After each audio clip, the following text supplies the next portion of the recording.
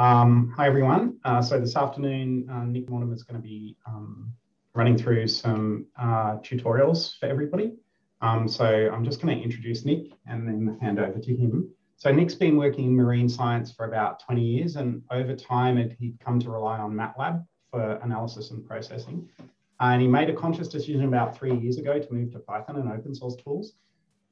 So he took small steps into Python to pandas, and then he noticed Pangeo, and it was promising to allow him to do what he wanted to do with high performance computing in the cloud. So he contacted the Pangeo community and was welcomed.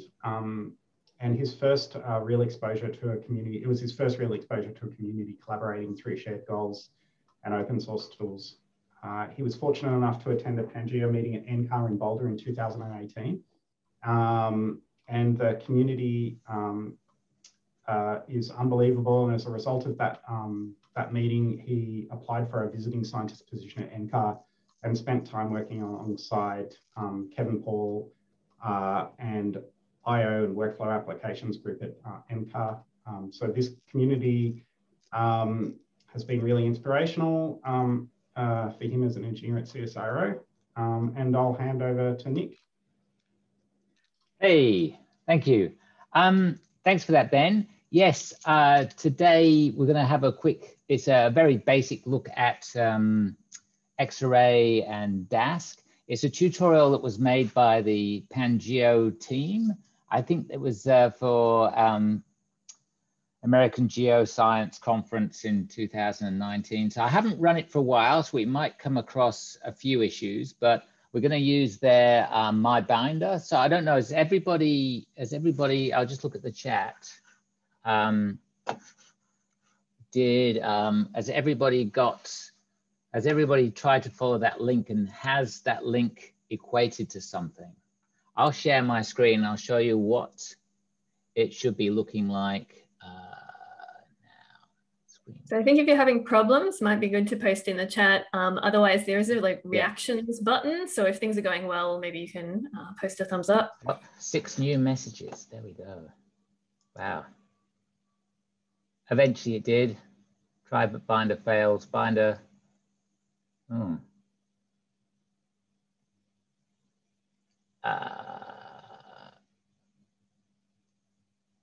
Okay, almost there. Let me, well, there's a little picture of our 2019 meeting whilst I try and figure out what's happening here. It was great, beautiful place. Now, so we should be getting to something a bit like this.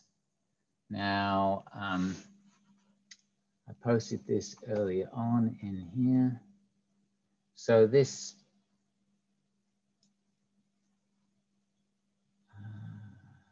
okay. So have we got a, try refreshing, it worked for me. There we go. I'll make a start and see what happens. Now, I'm not sure if this tutorial will go the whole 2 hours. And I'm working on 2 separate screens. So if somebody is monitoring the chat, that would be great.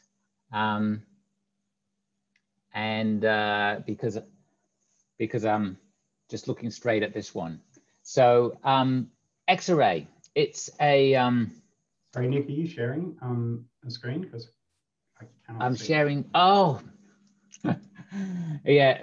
The other one. Sorry about that. That's good. The other one. I had to confirm that I wanted to share it. There we go. So yeah, your screen should look something a bit like that.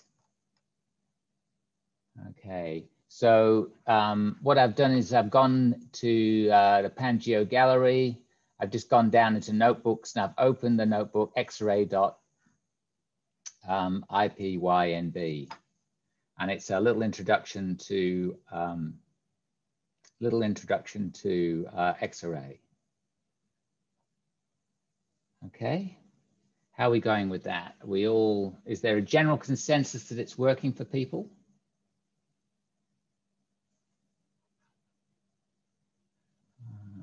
Open the chat. Yeah. Okay. So Xarray.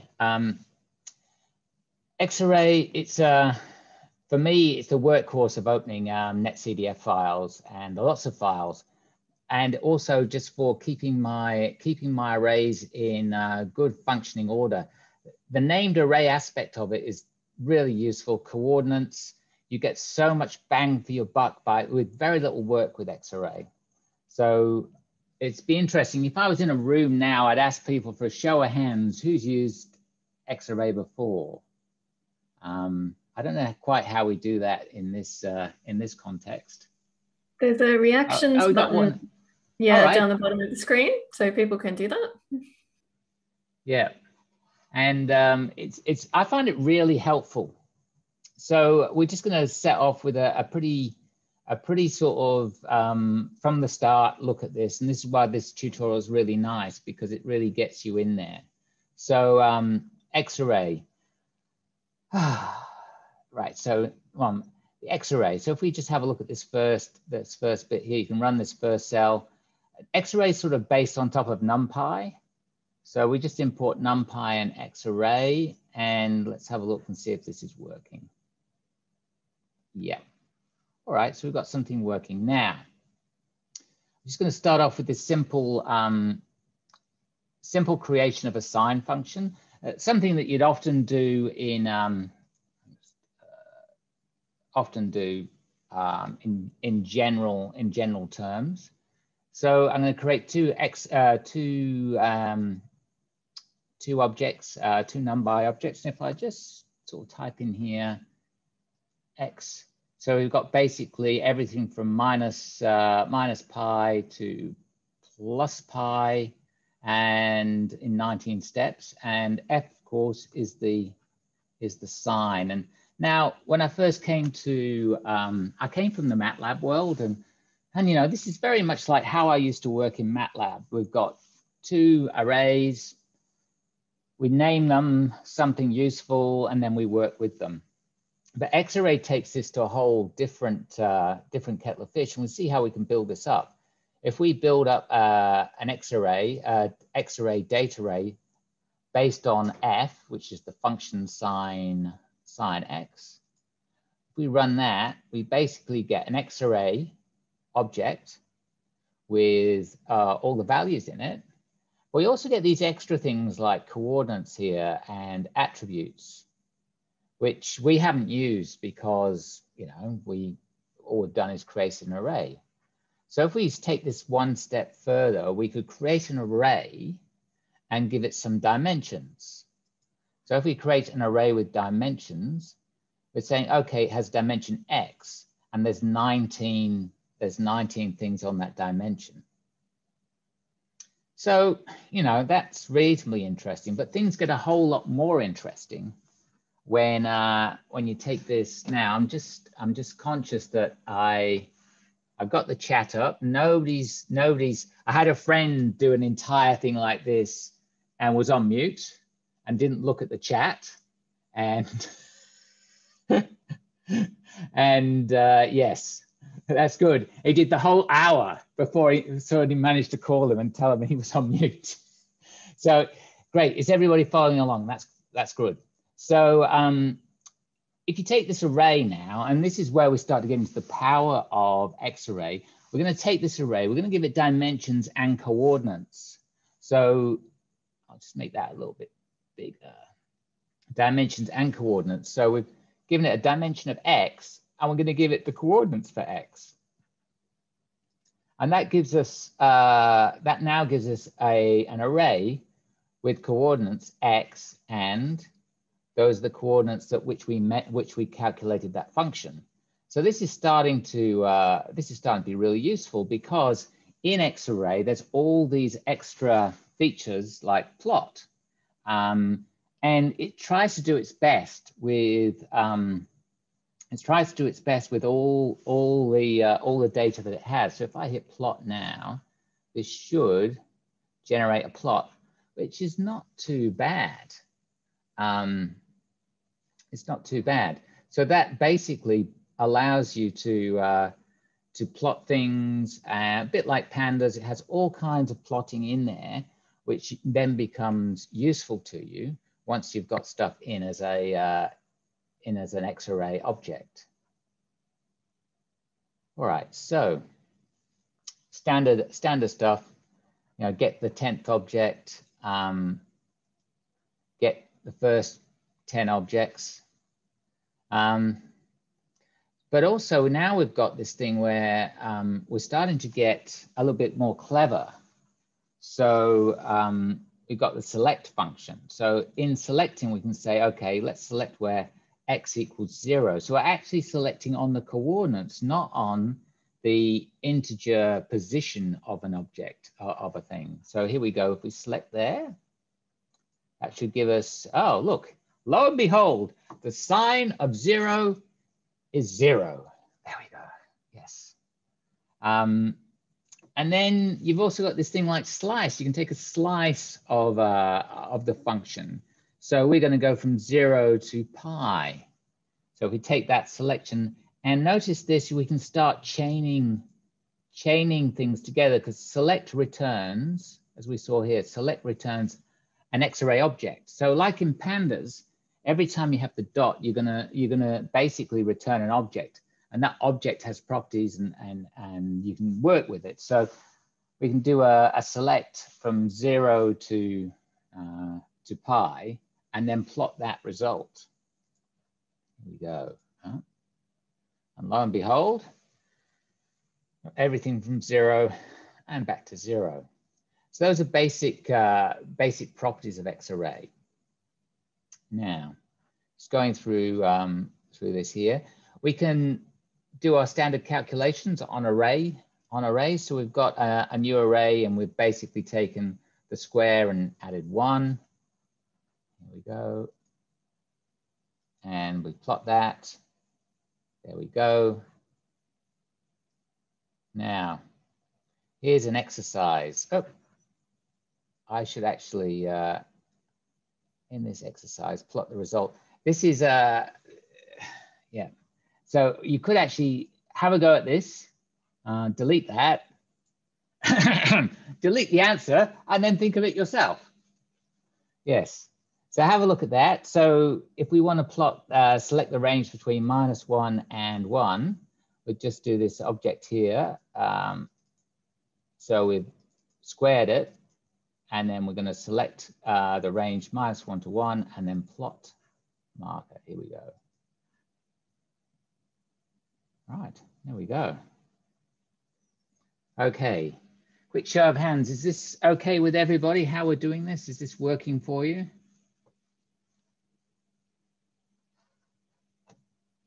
Yep. Okay. So that's a fairly simple simple approach, and where it sort of gets more more interesting is when we start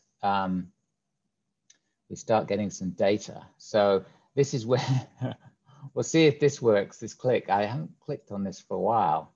So basically, what is that doing? It's getting the tutorial data from the GitHub. And it's a little set of, oh, it did that. That's good. And you should see over here, if we look at tutorial data in there, SST, for those who aren't into marine science, SST stands for sea surface temperature. So these are files of model output, I think, of sea surface temperature. Okay, so now if we run this line here, we've got our data. So this is a standard way of opening a data set in Xarray. We're going to open a data set, and that'll find the tutorial. And here we go. And it works. Fabulous. So in this data set, we've got coordinates of lat and long and time. So effectively what you've got is gridded data that's sliced up and stacked in time. All right, so, and you've got another thing to notice on here. You've also got attributes here that tells you the source, the history. You can put all kinds of attributes in there that help you work out where the data came from and its provenance. Just like you would in a netcdf file. Well, it is a netcdf file. There we go. We've got 12 time steps. We've got 89 latitude grid cells and 180 longitude. So in here, we're just going to set the output style of Xarray. This is like an option. We're going to set it to HTML, which is what we were currently in. Don't understand that. Must have been, you can set this to text if you want. And then have a look, and it gives you a different output like this. So it depends where you're at, which you prefer. This is kind of nice. If you got HTML, you can click on all this kind of fruit here and have a look at that. Have a look at there. That gives you the attributes of that particular variable. So you've got latitude, units, degrees north, what floating, 32 point floating point. So yeah, let's extract something. So each data set is effectively, you can access it using this sort of dictionary style accessor, or you can access it using the dot style. Dot style is kind of fun because if I do ds dot and hit tab, sooner or later, yes, it'll allow me to find what I'm after. So if you've got multiple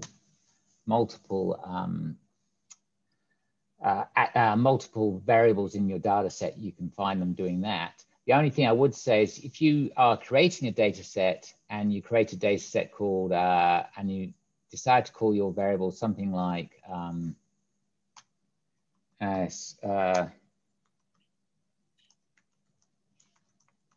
something like that, it won't work with the dictionary lookup. You'd have to, well, it won't work with the dot style thing. You'd have to look it up in a dictionary, something like that. Nick, we have a couple of questions popping up in the chat. Yep. Go ahead. I'll look at them. I can if you want. My gauge. Yeah. That is good. Oh, this is the first time I've done a tutorial on Zoom. Yeah. Okay. Is there well, is there a difference between Xarray?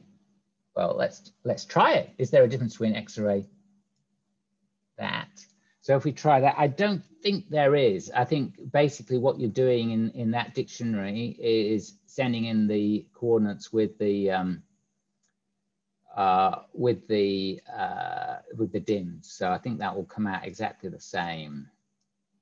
I'll just try it anyway. So if we look at this here, just going back a little bit to when we were setting up.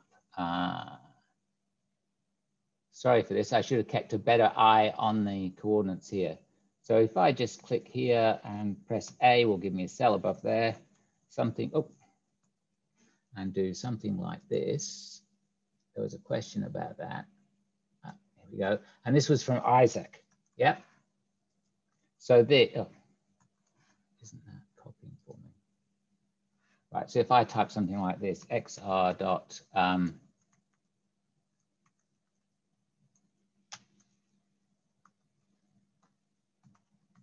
dims equals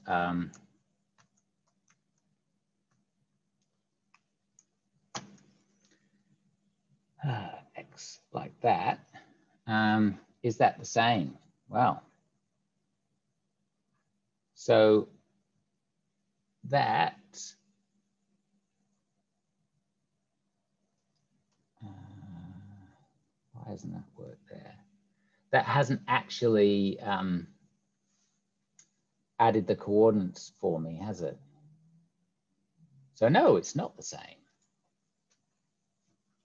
I'm sure there should be a way to do this in one. You could try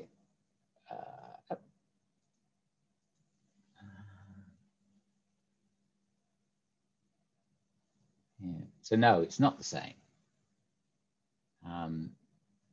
Why that is, I'm not sure. I'd have to look further into that one. my initial feeling was it would be the same. Yes, yeah, but this is what we were saying. The question was in here was, can you use, is that the same as this? And the answer is no.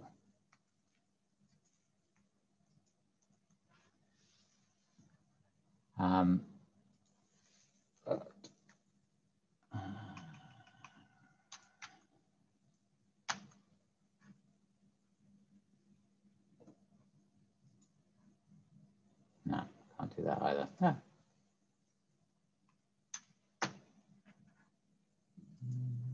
No. All right. Yeah, I've always done the chords here like this way.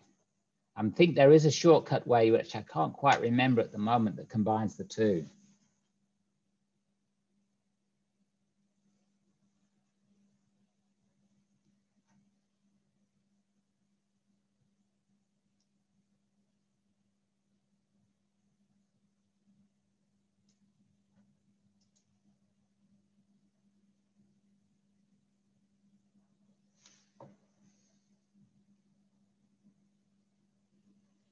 Yeah. Okay, I see the chat's going well there. I will, I'll keep going down here. Was there any more questions whilst we're doing questions? It was quite an interesting question about if you could essentially have indexing in two different ways, not on two different axes, but two different coordinate systems to measure the same quantity.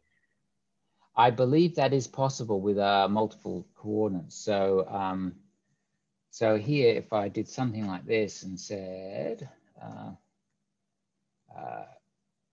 I do this?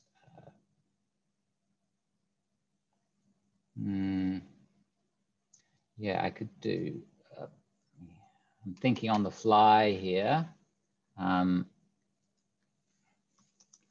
have a think about this. So if I do something like that, and then I want to add another coordinates. What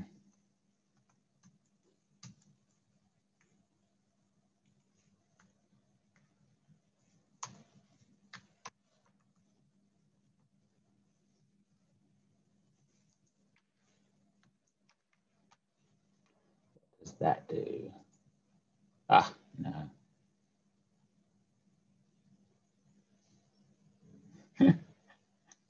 I have done this before. Let me,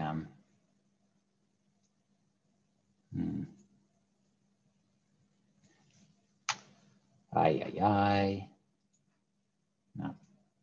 All right, I'm being flummoxed here, flummoxed. I'm thinking about it. I have done this and it's just escaping me right now. Sorry, has been depreciated. All right, there we go. All right, well, I will move on. You can switch coordinates between dimensions. So you can have a dimension, you can switch a variable into a coordinate space and change the index that way. So if you put a variable in as a potential indexer, then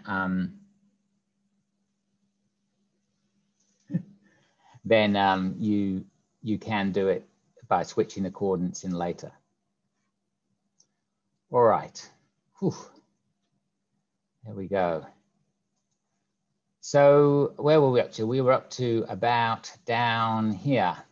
We're getting some data in here. Feel free to help each other, which is great because I'm really struggling to see what's happening in the room with us.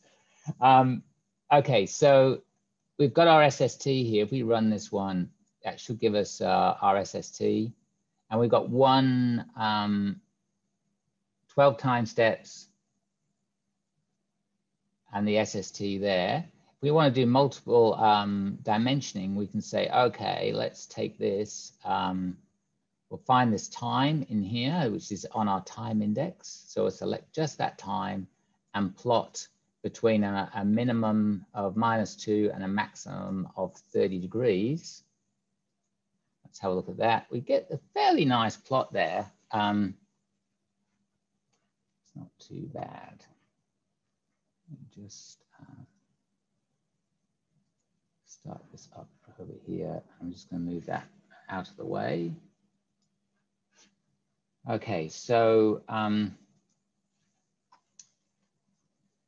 so that gives us a standard quad mesh color plot. If we want to change the maximum value here to say 20, just run it again. Got color bar till 20. And you notice that what it's done is in here you've got the long name. So when we made up this latitude here, it came in with a property standard name here, latitude. So when it comes to plotting, it reads these things. It reads the standard name and it reads the units and does you a nice plot with longitude and the units. And over here, we've got the long name for that sea surface temperature, and we've got the units that it's in. So it's trying to really help you. It's trying to really help you come up with a decent plot first time round. Now, let me keep going. So if we want to have a look along one particular axis, go along the longitude axis. A longitude axis equals 180 degrees. So that will basically look for a slice going up through the world that way. So if we plot that, we've got, oh, there we go. This is in time. So basically what it's done, it's taken, okay. So when I've done this, I've reduced longitude to 1 point. Therefore, what have I got left? I've got latitude left and I've got time. So it instinctively says, okay, I'm going to plot latitude in degrees north and I'm going to plot time because I've got those two things left. So that must be what's wanted. So that's kind of handy, you know, all the time it's trying to do a good plot for you and trying to sort of help you along. So if I do now, if I say I've got latitude 180 and longitude, longitude 180 and latitude 40, I'll plot that. You're just going to get a line, and here you are. Here's the temperature. Oh, 1960. Oh, this is not. Oh, this is summer. Well, summer, winter. That's latitude 40. Yep. So it's in the northern hemisphere. There we go. No minus for that. Okay, so label-based reduction operations. So I'm just going to check check the chat.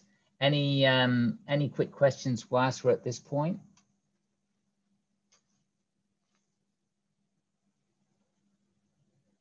No one typing. That's good. I always I can never remember the plot here that I always really like. What happens if I get rid of that time there, right? And say,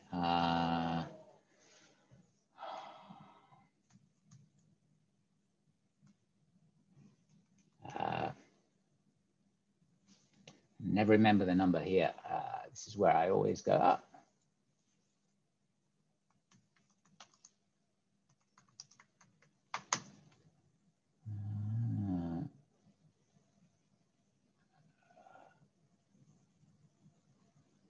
Now, I always like plotting. Can't remember the number. Oh, the name of the thing. Oh, it's terrible when I'm performance anxiety. That's what it is. The can anybody remember? Yeah, col equals time. Thank you very much. There we go. So yeah. So if I do that, it's really cool. Let's see what happens now. Lo and behold. Yeah. So then we basically get like a nice sort of plot for each time. I think is x col equals 4 or something like that. No, there's another one of these things that lets me set the width col wrap. Yeah. Ay, ay, ay.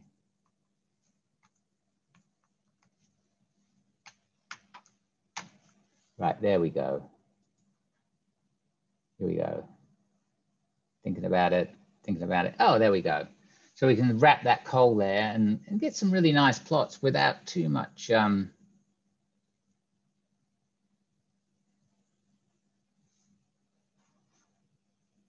Yeah, that's true. Yeah, time slider on HoloViews.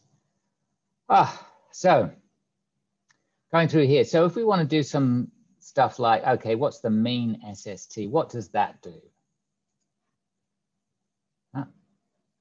13.5. It's a bit like Hitchhiker's Guide to the Galaxy. The answer to life, the universe, and everything is 47. In this case, the mean sea surface temperature over that time is 13.62 degrees. So maybe not exactly great, but what we can do is say, what's the mean over the dimension time? So rather than taking the mean of everything, we want to take the mean in a particular dimension.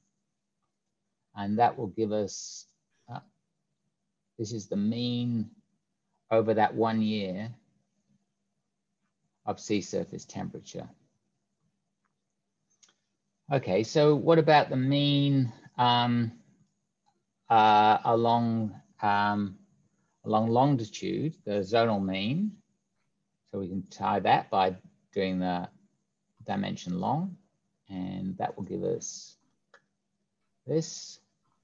So basically, what's that saying?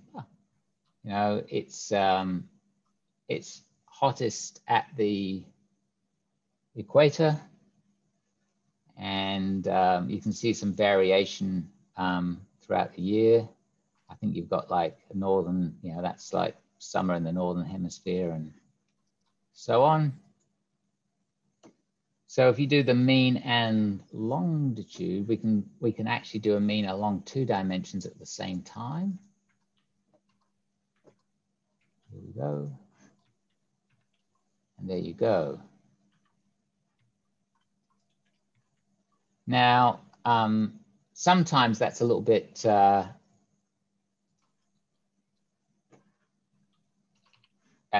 funny. People like to think of latitude as always being on the y-axis. So you can do that by saying, okay, I want to plot this and I want my latitude on the y-axis, and it will flip it for you. All right, now this is always an interesting one here.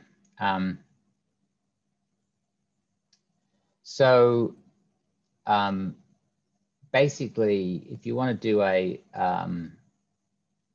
sort of a better job at this, the means we calculated above were naive in that there were straight numerical means over different dimensions of the data sets. They did not account, for example, for the spherical geometries, the area, and things like that when they were weighting stuff together. It has no built understanding of geography. So in Xarray, it's not like there's a whole coordinate reference system and stuff like that. It just basically says this array element is above this array element, therefore I'm going to add the 2 together and divide by 2. So what this is trying to do here is set up, we know the spacing of the points is 1 degrees latitude, and we're just going to basically plot this is the area, plot the area of each cell. Right? Yeah. So what we're doing here now is saying, okay, where SST is not null, that's over the land.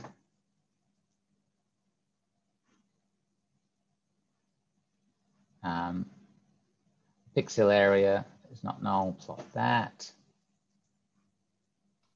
So this is a This is a plot of pixel area. And then what we're going to do is create a weighted mean by taking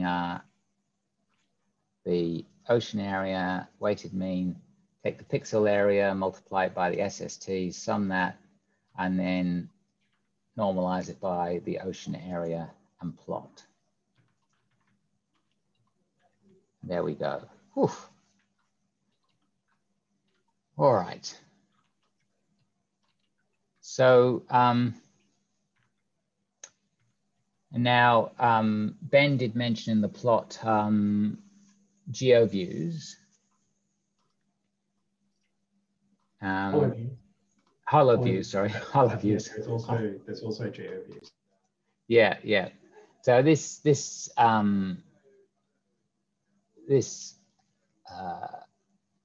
tutorial is basically written around Cartopy,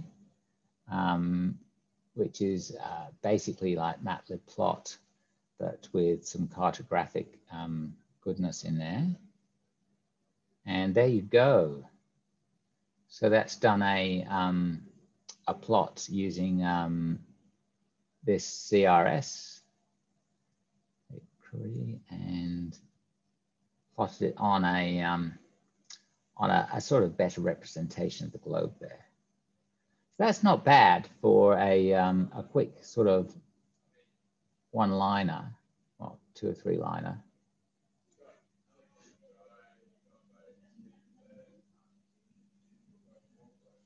Just looking in the chat here, you've got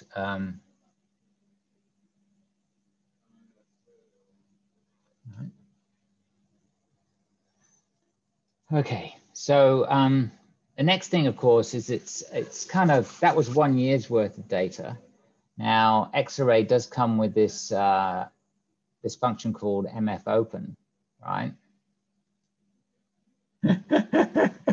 I was looking at that, Ben, and saying, "Oh, what's that? Oh, that's interesting." I'm sorry, I was trying to answer another question in the background. Yeah, yeah, no, yeah, no. I pasted it into the chat instead of into a notebook. Sorry. That's okay. That's okay. Is everybody doing okay so far? Yes, it's a funny thing doing these tutorials, me being the only person in the room. Okay, so this mfopen it's a really useful for opening multiple data sets if all the data sets have the same variables and variable names in. It does get a bit tricky. Now, if you look at this here, for those people,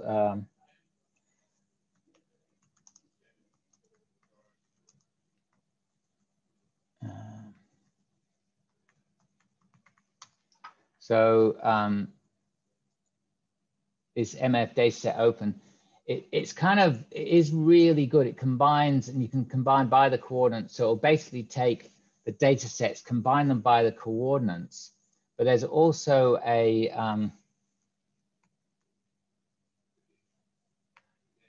the preprocessor. Now, this preprocessor, for those of you, if you've got problematic data sets that change names and stuff like that, you can actually give it a preprocessor that renames variables before they're concatenated. So if you've got like a classic one is the IMOS data where it started off with the data set with chlorophyll being called CHLA, and then somebody changed it to CHL, and then somebody changed it to CHLA plus or something. So there's about 3 or 4 different names for the same variable in that data set. And you can use the preprocessor to sort that one out.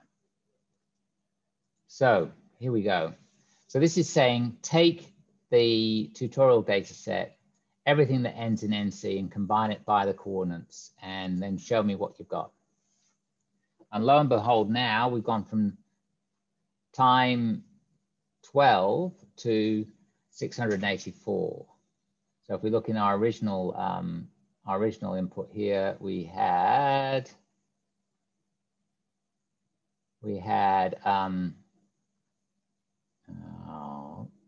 right up here, isn't it? We had 12 time steps, 1 for each month, And now we've opened all these files down here. And we've got to the point now we've got 684 time steps. So now we can start doing things like, okay, let's group it by month and then do the mean of time. And so what does that do?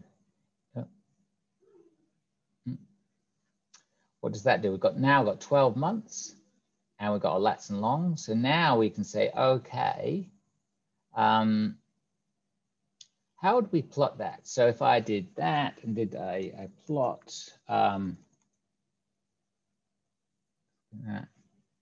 SST, what's the variable there? Just check that. So Dask array, so I can just do plot.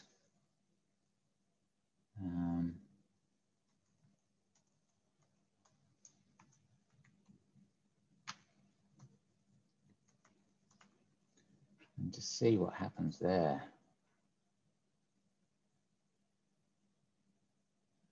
There we go. So there's my monthly means. Each month plotted like that. Now that's obviously a little bit small. So I think we had here.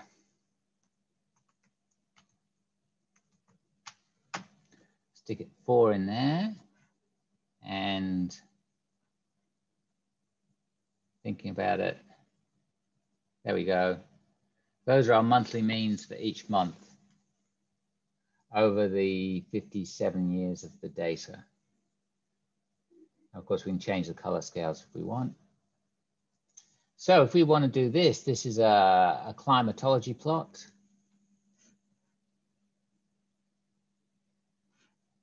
Unfortunately not. Now, if you double click on the small plots, will they be zoomed in? No. What you can do at the moment, we're using output. We're using the default inline. Before colwrap. We're using the default inline plotting. I think if we do the notebook plotting, it might be a little bit more. No. Oh. Well, yeah, I'll zoom in a bit. There we go.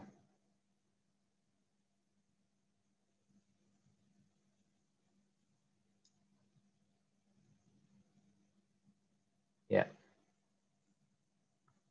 All right, so this is SST climatology. We're going to take out the climatology from the month. And so this is June minus July climatology. Why that's 0 there? It seems wrong, doesn't it?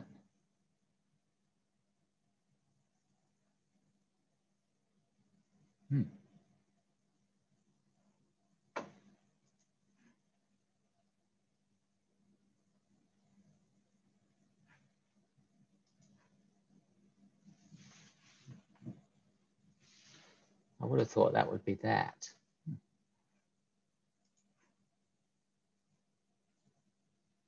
Would be my bet at June minus July.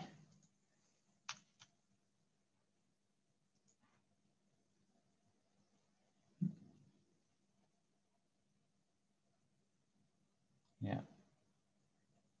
All right, so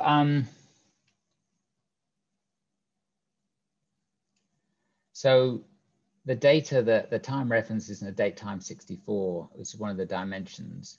So it allows you to change time resampling the frequency of your data. So, so this time here, resample A, in the resample, it's a bit like pandas where you can say 1D, second, all those kind of things. You'd have to look up the resampling names, but A would be annual. So this is going to do an annual mean after it's selected a longitude of 300 and a latitude of 10. Here we go, and let's plot that. There we go. So naturally it stacked these two plots up together. So you got a plot of the annual. It's plotted one on top of the annual mean. You can see it on there in orange. And then an alternative approach is the running mean, which is over one dimension and can be accomplished with Xarray's rolling operation. So the rolling operation is a running sort of boxcar mean, and that's going to, you're going to say, okay, that's a rolling mean over 24 time steps. So that would be 2-year time. So that's a rolling mean of 2 years, and we want it in the center. So a rolling mean there is here. There's the annual mean. You can see the rolling mean. You can see that there's sort of a bit of a shift there due to the nature of that boxcar mean. It's sliding that there. All right, so now this is going to be tricky for me because I haven't done this for such a long time. But here's here's one to try working out. For us to have a go is to try and work out the ENSO signal. The ENSO signal is a region between plus and minus 5 degrees latitude and west 170 to 120. And then Oceania defined as 5 consecutive 3-month running mean of sea surface temperature. Anomalies of the El Nino 3.4 region above and below the threshold of 0.05 is known as a El Nino Oceanic Nino index.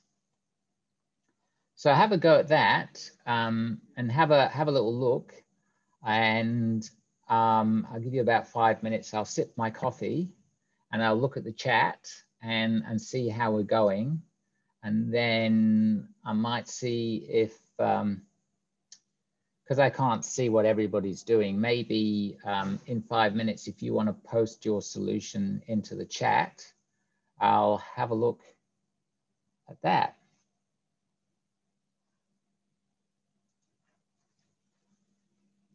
Deathly silence.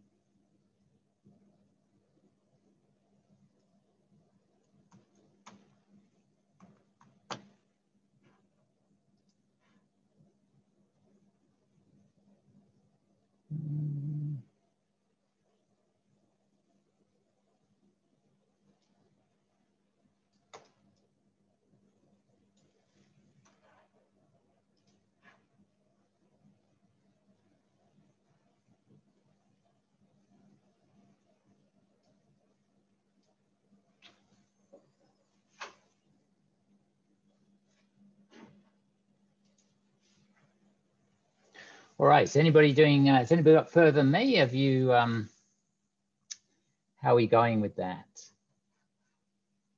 Let me just see in the chat here.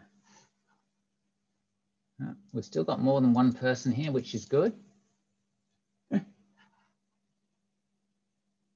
All right. So let's have a look at what we've got to here.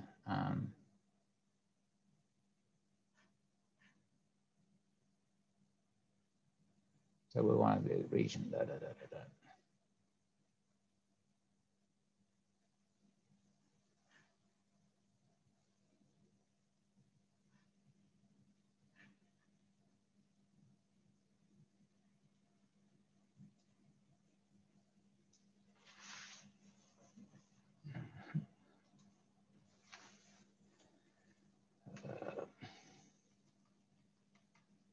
Okay, so let's take this from the beginning.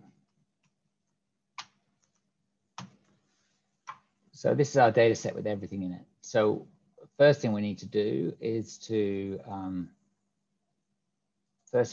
take this data set here, and we have to say, okay, what do we need to do? We need to do a rolling mean of this. So defined as 3-month rolling mean. So if we do a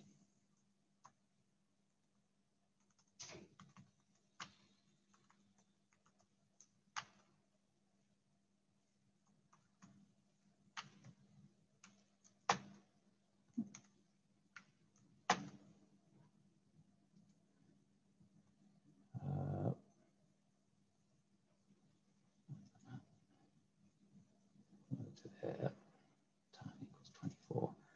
Okay, so it would be 3 months would be time would be equals 3. Too much pandas there.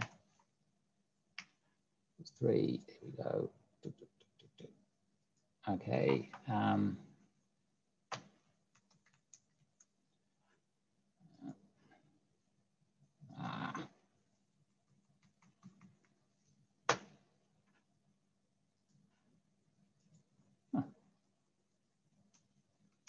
Yeah.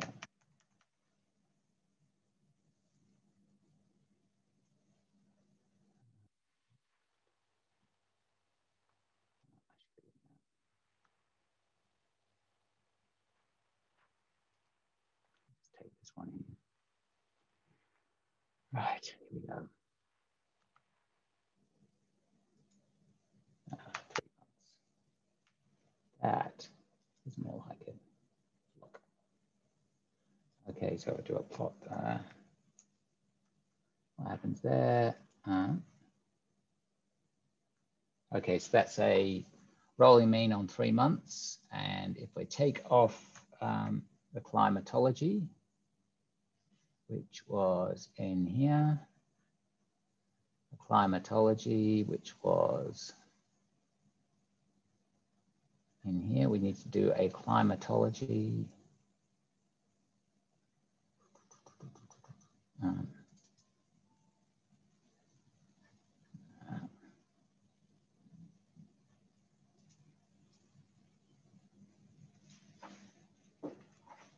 So if we subtract off the climatology,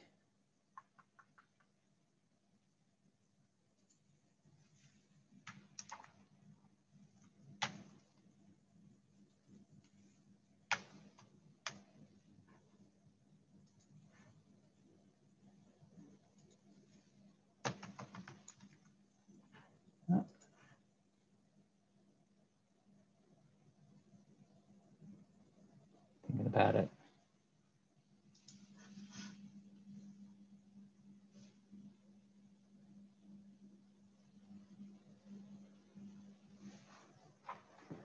Oh, that's taking a long time.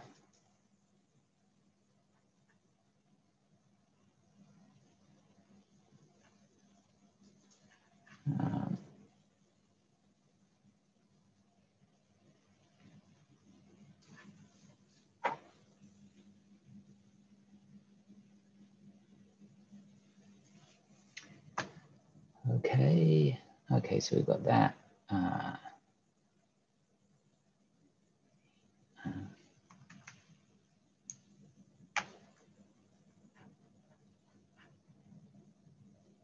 right.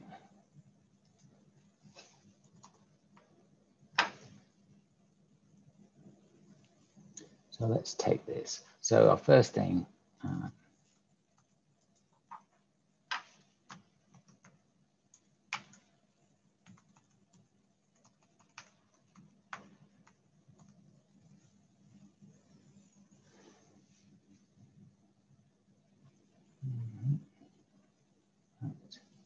equals slice, and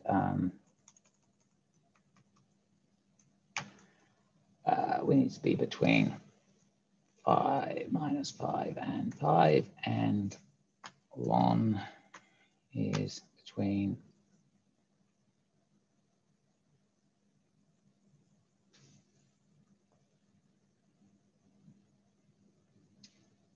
lon is between slice 120 and 170.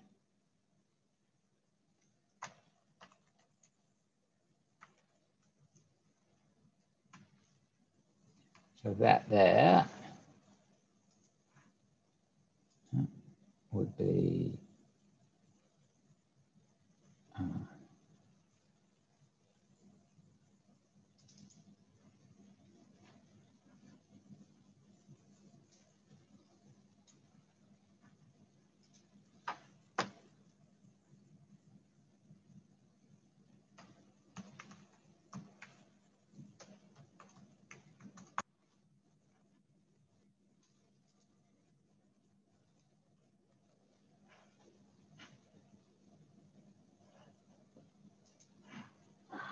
doing that. It's weird.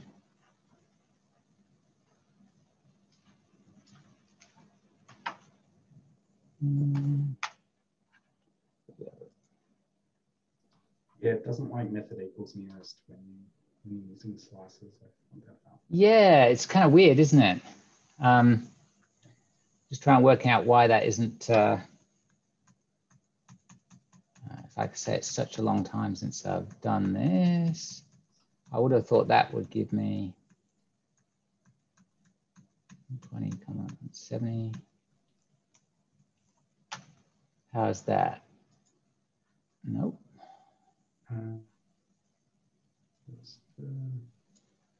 What's this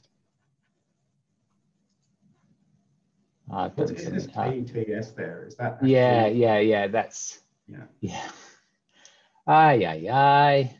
My mistake.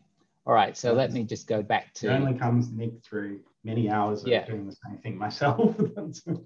Yeah. So DS all. I should have been doing this on DS all. Right.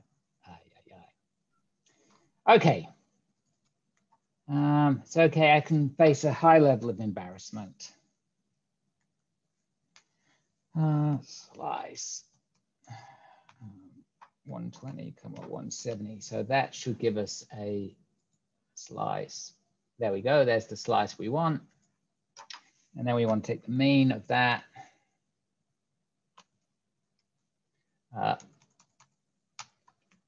Mean of that. So we take the mean of that. That should along the what will that give us? That will give us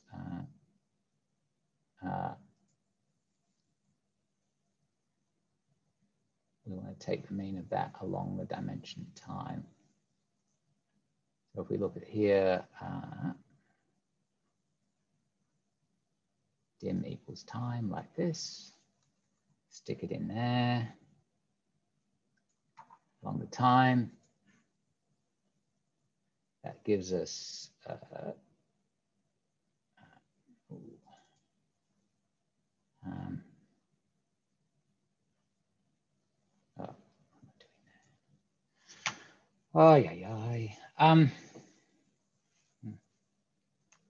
so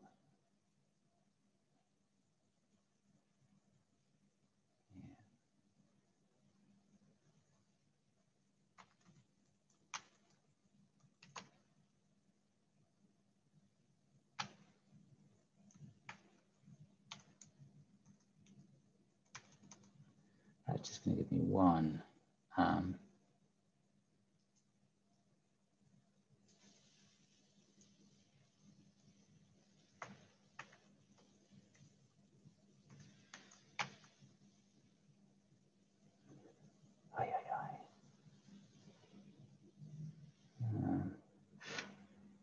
Look at this. Time. Yep. Yep.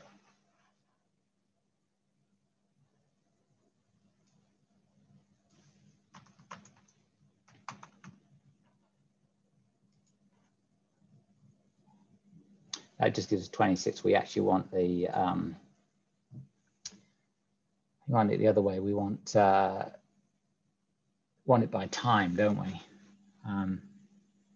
So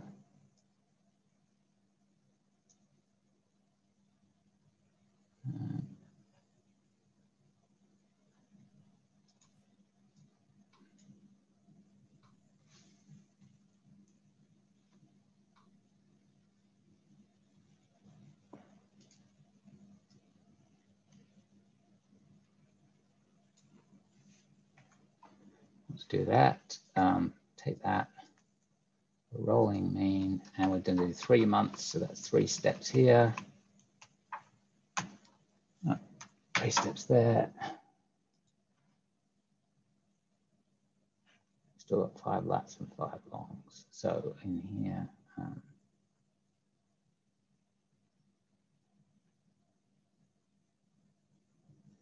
do we get that area in there?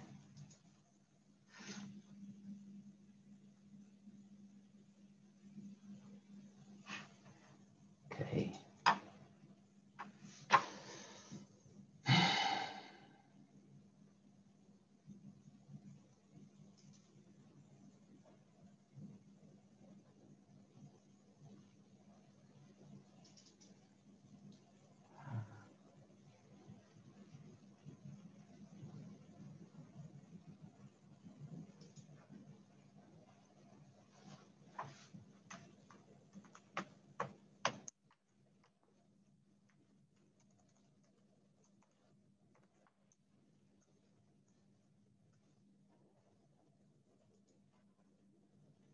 No.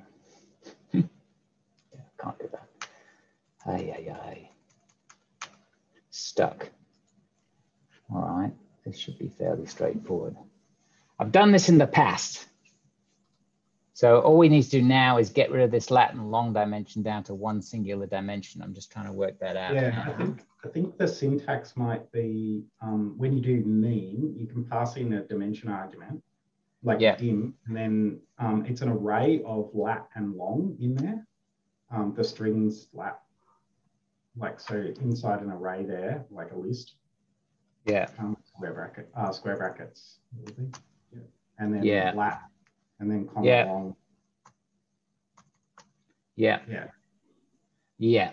Now I'm remembering. That looks a bit better. Nope. Okay.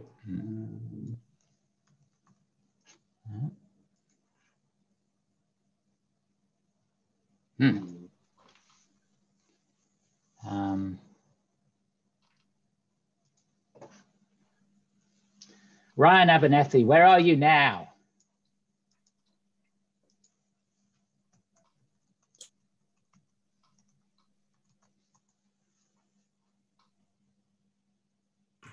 Most likely asleep. Yes, this is true. We're trying to summon him. Yes.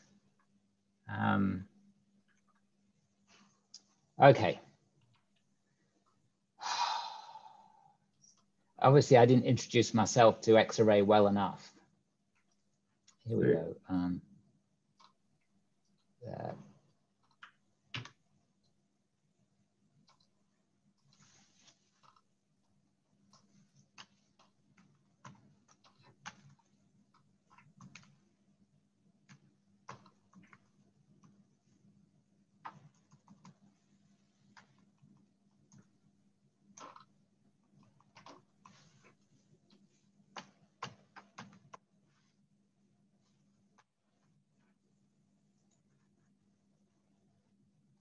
Go. Right. And then do rolling and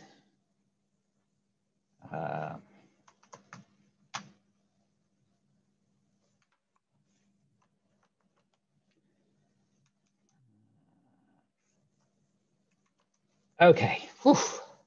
How's that? I'm going to plot that. So there we go. That should be a time series of, yeah.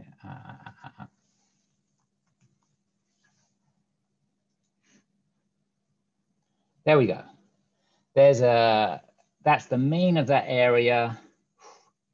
Oh, I was starting to get, I was starting to think I had too many coffees today there.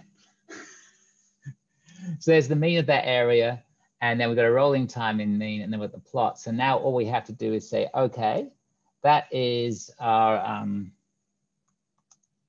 that's our SST, our mean SST. Now we just got to calculate the climatology. That's our mean SST there. And now we're going to calculate the climatology. So we're going to calculate the climatology in the same way. If we have a look at climatology up here, what do? We did a group by month, and then we did this. Now what we want to do is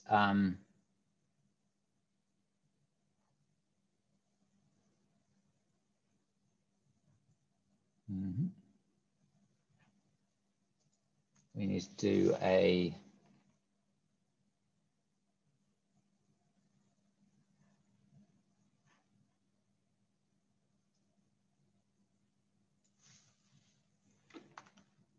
I'm not sure if we can do that. How does that work?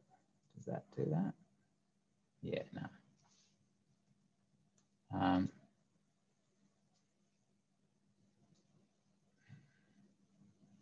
Okay, well, so let's see. Oh,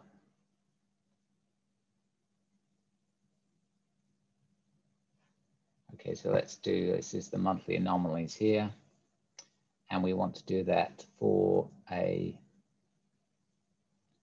this area that we're interested in. So we could do that.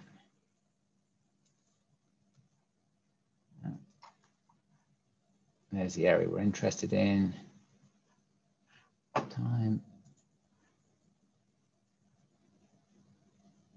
That seems to have done that. Now,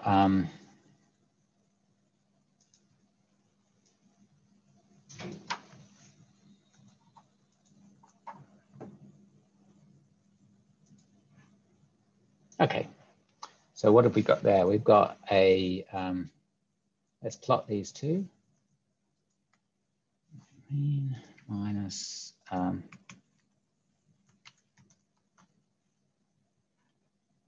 we do that? Yep.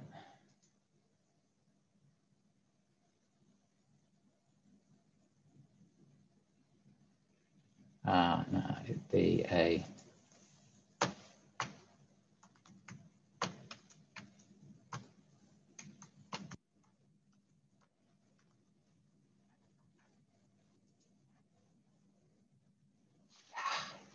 oh, it's coming back to me now. Here we go.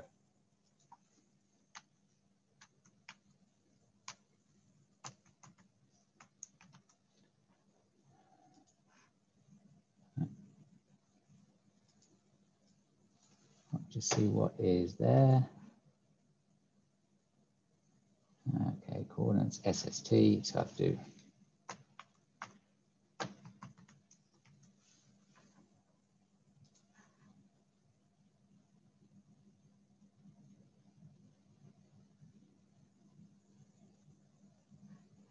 So that's the anomaly minus the climatology. How does that look to you, Ben? Yep, that looks pretty good, I think. I've been working on the same thing almost, The only thing that I'm not sure about is whether we could use resample instead of group by there to resample up to 3 months. I'm not exactly sure. So that's probably the way I would have approached it. But yeah. And that gone. An extension to this might be to actually try to find, now that the anomaly is there, to find every series of 5 consecutive 3-month periods, which meet the threshold in the data set, if there are any. Probably are up that far end, maybe, that all exceed the threshold of +5 or -5. Or that's kind of scary, isn't it? That's what you call climate change at the other end of there. Yeah.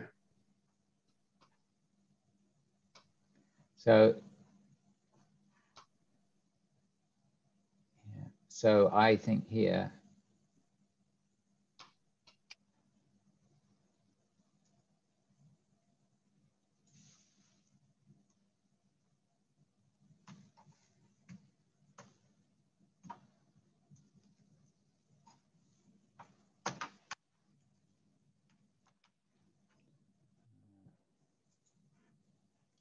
can't do that.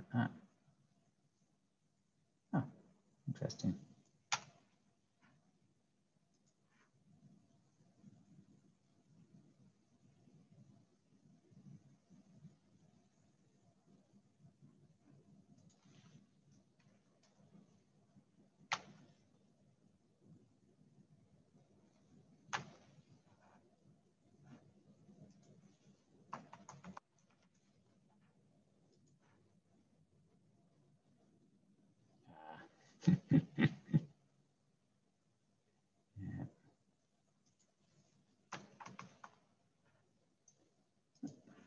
No, that's not I like that. All right. Yeah, I think the issue with this might be that might be returning, not 100% sure, but I'm just wondering whether that's returning true, false. Yeah. Yeah, it is, or it isn't above 0.5. So a Boolean, but you could put dot values on the end and actually check what was coming out. Yeah, false. Yeah. Okay. So what we could do instead is if you assign, all your SST mean group by right through to the SST climatology bit, all the stuff before the 0.5, the conditional, to a variable called, I don't know, like anomaly or something. And then, yeah, that might have an extra bracket in there, I think. Yeah.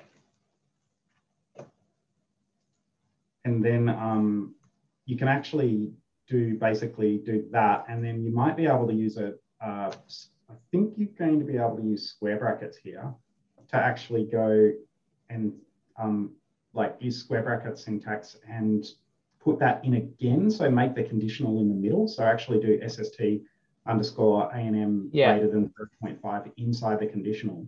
And what that will do is it'll basically, I think, it'll like... it'll just return me all the dates that is. Yeah. It might, with it being, there's 41 times. Yeah. So they're not going to be, if you plot it, it'll be interesting to see what it looks like, but I don't think they'll be sequential anymore. I'm not sure. I mean, it won't be a continuous series. Okay. Note to self, I should have gone right to the end of this tutorial first. But yeah, those are the... But we could also do something with in Xarray, you can do .where, and you could set like you could set it to 0 or something like that. It might be possible to do. I'm just trying to think about how to do nans, well, I think you might actually be able to do nans in there as well. So yeah, if you do, I just wonder if you did it'll plot and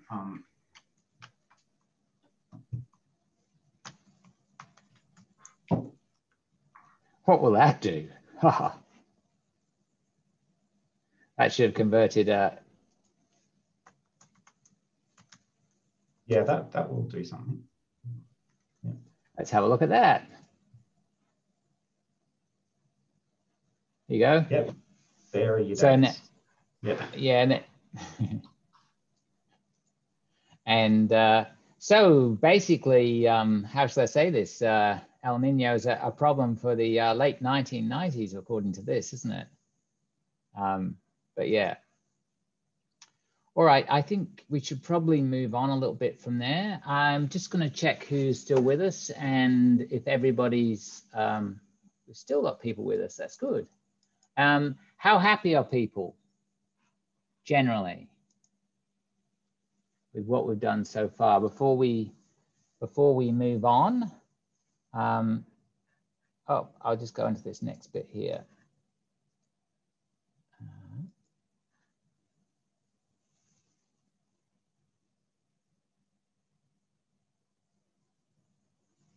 So there's an indices of, okay. So how happy are we in general? Are we, was that okay for an introduction? Sorry about the SST stuff at the end. Got me a little bit flummoxed, but what I'll do is I'll have a look at that and I'll post a solution in the chat. Okay. All right, is everybody still there? Yes, just. Okay, so now there's all these people there and total silence. This is so, this is so hard. Okay, so let's go on and we'll just go back up to here and we'll have a bit look at Dask here. So let's go to the tutorial here and open up this Dask one here. So Dask Summit, that's where we are. It should take 20 minutes. So we might have a bit of time. We've got about half an hour left, haven't we? Wow, that went quick, I think. Yeah. So Dask, that's why we're all here. There's a little bit of a primer. Dask, a flexible computing parallel analytical computing, provides dynamic parallelization and scheduling. So on this one, we're going to use the local cluster, which is, in this case, you'll find it's not a particularly powerful machine because, let's face it, we're getting this for free. We've got one worker, one core, and 2.5 gig of memory. So yeah, our problems are going to be pretty much a toy. Now, I tried this earlier and it broke. So if I do this, but unlike the other problem, I did actually look at this and think, okay, how can I fix this? So here's my fix. You're going to have to type this in.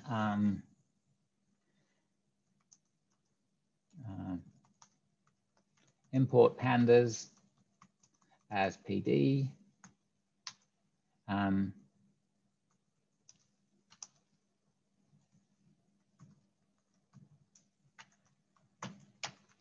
And I'm just going to get this stuff here. For some reason, somebody must have changed the data since this. But pandas manages to read that data, that CSV file from the internet and does it okay. So now we can use a little trick. Rather than doing this, we can say from pandas df. Now I think it's is it partitions or blocks here?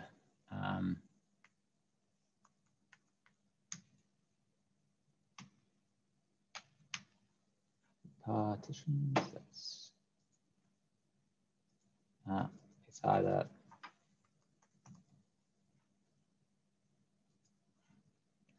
no. I'm going to have to go to the help.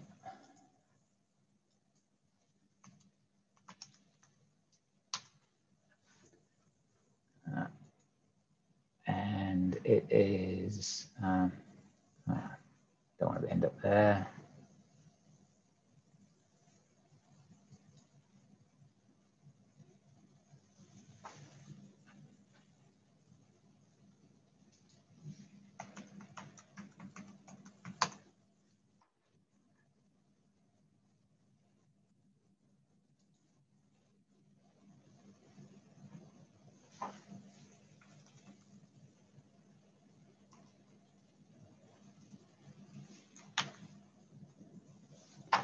Okay, oop. So on here we've got our n partitions. There we go. N partitions. That, bang, and it works. Okay, so you just got to tap that in there instead. Those two things we've done there to make this work. I'll just take that down. I'll stick it here just as a reminder. So that will then get this tutorial up and running. Oh. So that line, just change those lines there. So now when you do a DF, there's your structure. You've got 1,405 lines, and it's all in one task. So we can break this up. So if you've got a big file, you can break this up into 4 partitions. So number of partitions here, repartition it. And that gives us basically 4 objects now, 1, 2, 3, 4. 2, 3, 4, yeah. And first object's got 0 to 351 in it, and then so on and so on and so on. So if we want to find the, in here, we want to find the minimum last eruption year for all volcanoes.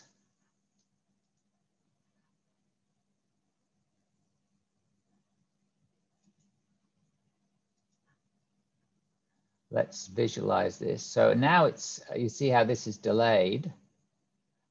What's it trying to do? It's summing up, it's chunking, getting the items from each partition, chunking them, doing a split and merging them all together and giving us the answer. So that's last eruption.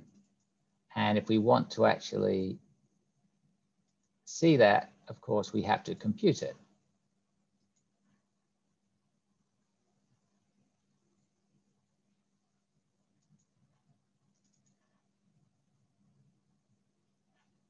Well, there you go. Not knowing the data, I hope that's right, but it seems a bit funny. Okay, so that was your basics, or reading a CSV file, chunking it up, and doing some data on there. I just check. Yeah, thanks, Chris, for n partitions.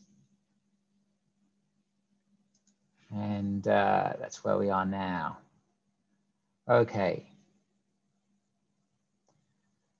So we've got to Dask arrays. So arrays,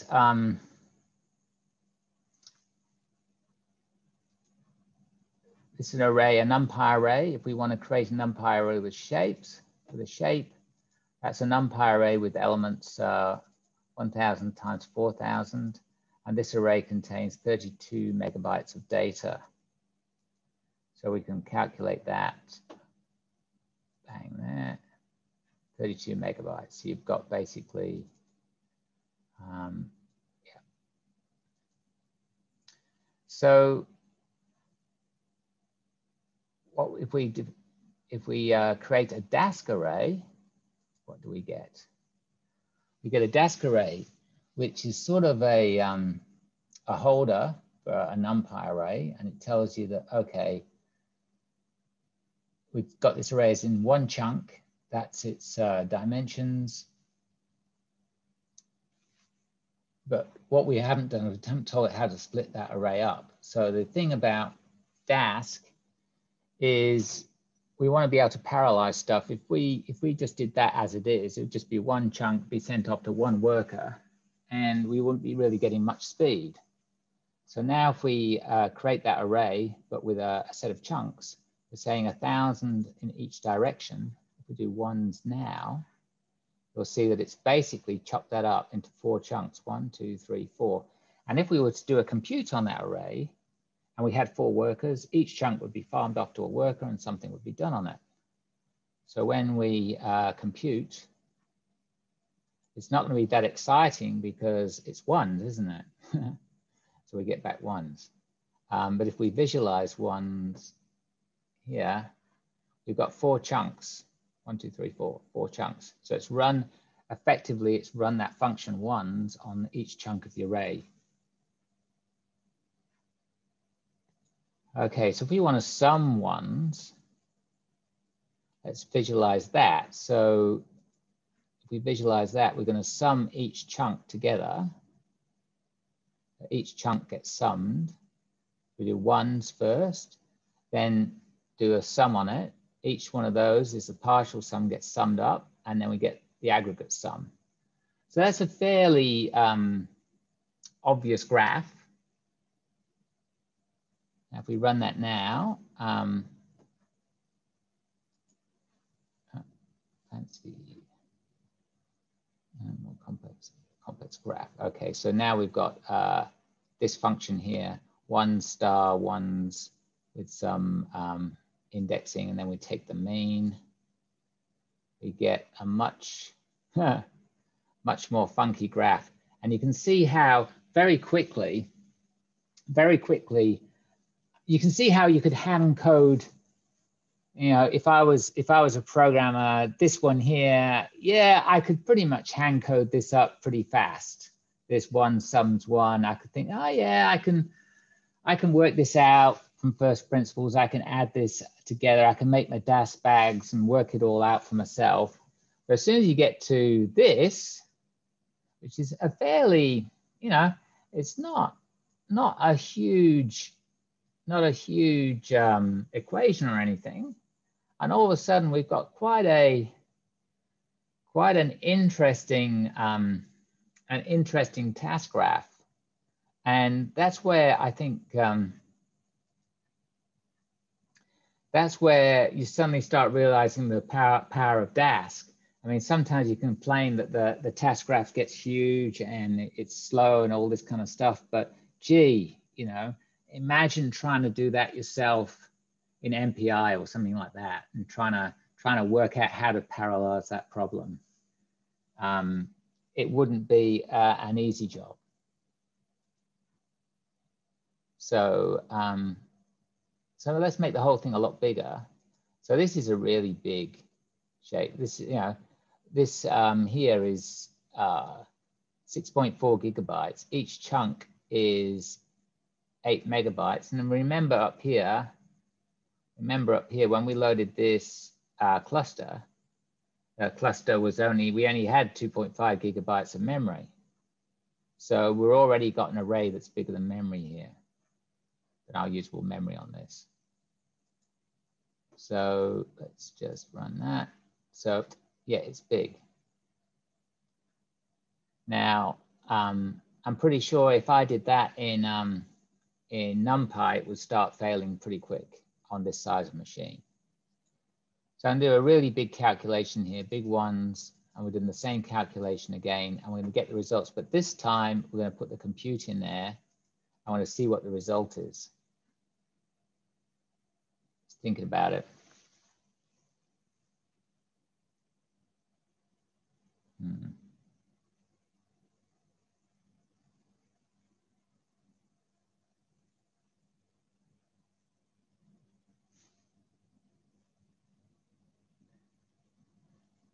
I'll check the questions whilst I'm looking.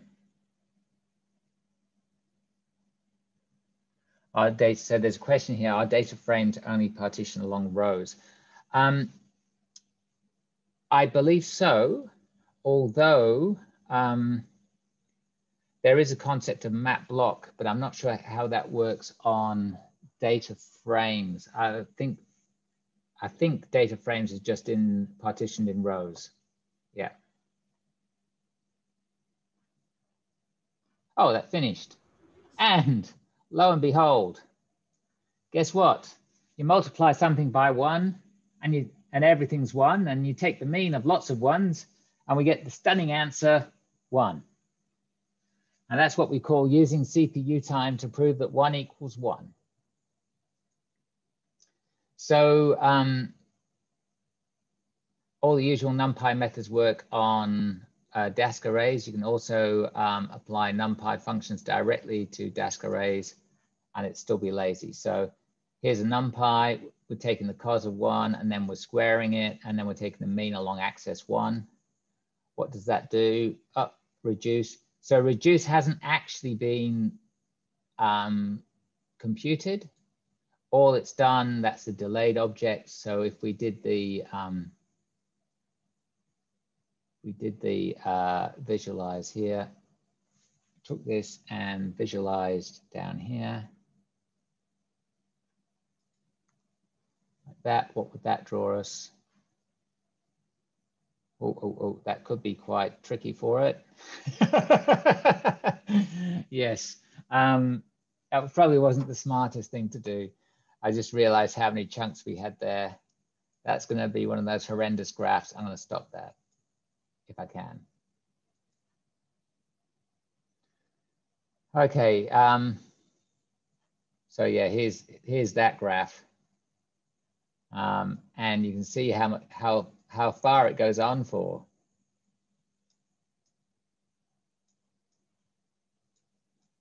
All our chunks there. This graph, I mean, it is kind of useful, but after a certain size, it really does become a bit meaningless.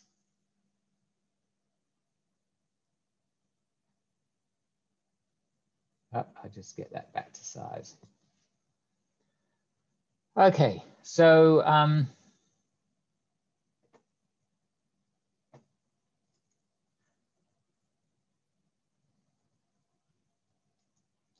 just setting some parameters of the default figure size. So if we were to plot reduce big ones, let's have a look at that. So plotting it like it says, because it has to display the data, it triggers off a compute, which can be a good thing, can be a bad thing. Often you have to be a little bit wary, because if you compute something and then plot it and don't save the data every time you hit plot, you're computing it, which can be a bit time consuming.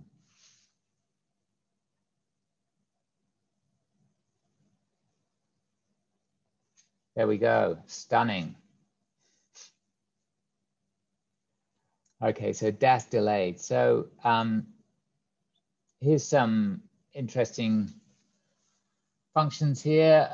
These time sleeps have just been added in there. So these two functions do a simple operation like add two numbers together, but they sleep for a random amount of time to simulate real work. So we just want to sleep a bit.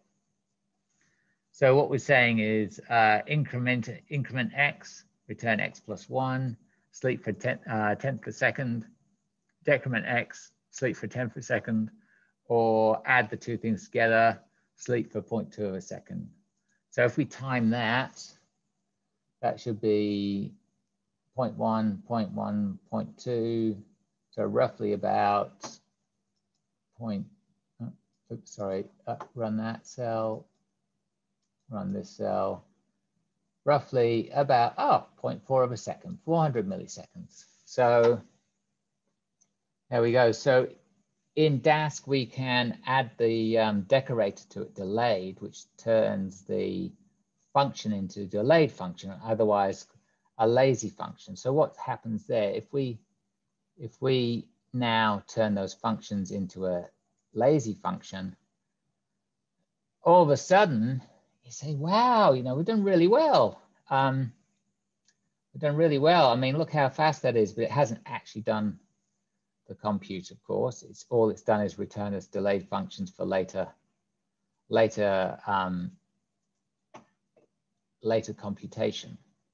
So here we go. So we got ink, ink. The two things are separate, ink and deck, and then we add one. So when we call compute, let's have a think about this. We had a 0.4 of a second last time. So in my book, if this, if these two take 0.1 of a second, those two should go in the same time, 0.1 to get past this step, and that should be 0.2. So in theory, I reckon this should be about, I'm going out and thinking, oh, I thought it would have been faster than that. Oh yeah, all time 0.42.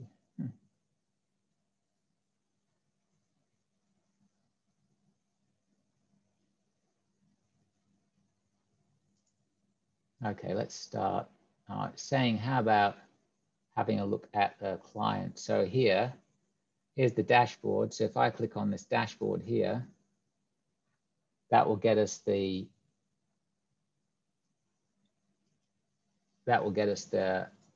dashboard. So I'm just trying to put that. It's a bit hard with everybody. Okay, so if we open the dashboard here, that should give us the time.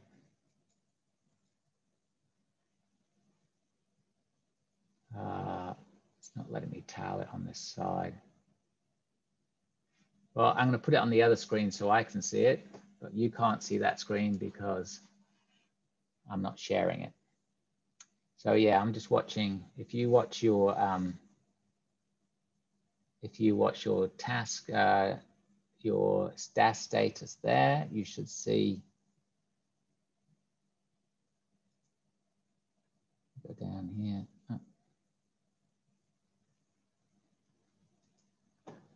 When I do this here, visualize and compute. Let me run this here, and you'll see bang, bang, bang. There it goes. A trick for young players here. I was thinking, like, why is this so slow? Let's go back to the top here, and let's just have a look at our cluster. Notice that we got one worker and one core, right? So we're never going to get anything in parallel here, right? Because if we had two cores, we could do the addition, the ink and the subtract at the same time. Because we've only got one core, it takes exactly the same amount of time. So I wasn't sort of losing the plot. I just hadn't looked at the compute facility that we had.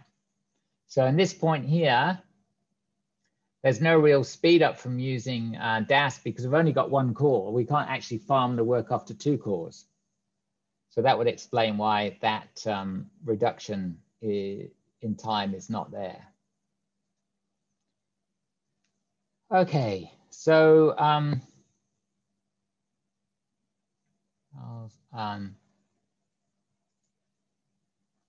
so in this one, we're basically passing this persist thing. So in this instance here, what we're doing is we have a list, ZS is a list, and each time round this loop, we're taking this loop and we're saying, oh, that's a lazy ink and a lazy deck, and then we're going to add those two lazy functions together, which is Z, and then we append it into the list, and then we can compute that list. And if you watch your status graph, when you hit this, when you hit persist, it will trigger the computation. There we go. And it's going away now. It's triggered it in background, which is kind of nice because I don't have to wait for it. But actually, I'll move this over here and you'll be able to see it. Here we go. But you'll notice that the task stream, this is pretty meager because we've only got one core. So it's, yeah, it's just basically a series of computations.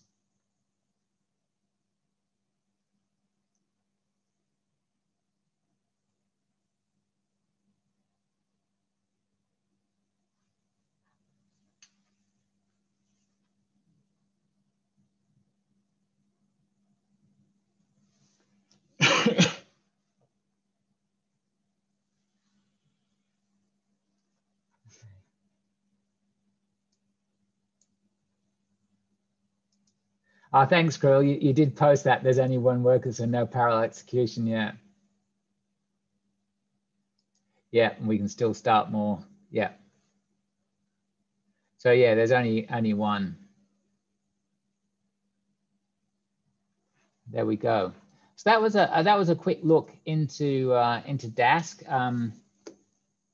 I hope that wasn't too confusing. It's a while since I've worked through these tutorials. There's lots of tutorials, as you can see on here, that we haven't touched on, like intake.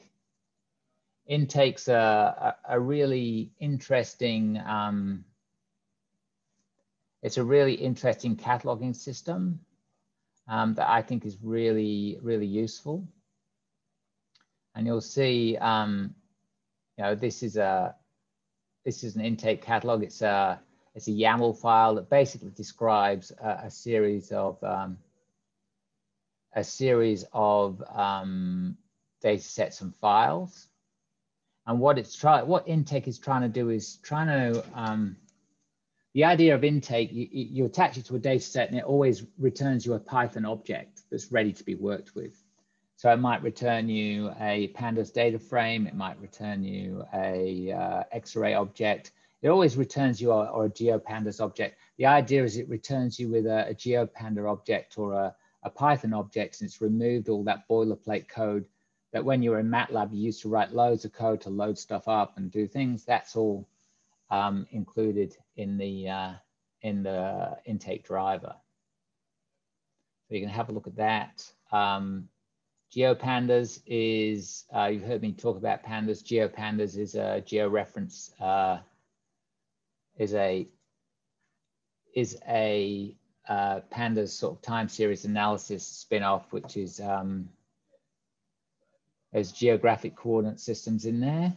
It's really handy for handling stuff like shape files and anything with geometries in. Really handy because it has roughly the same kind of axiom as pandas does. All right, so that's nearly the end of where we're at. I value your feedback if you want to ask some questions or just or anything, that'd be great. Thanks for sticking with it and hanging out. And tomorrow's another day.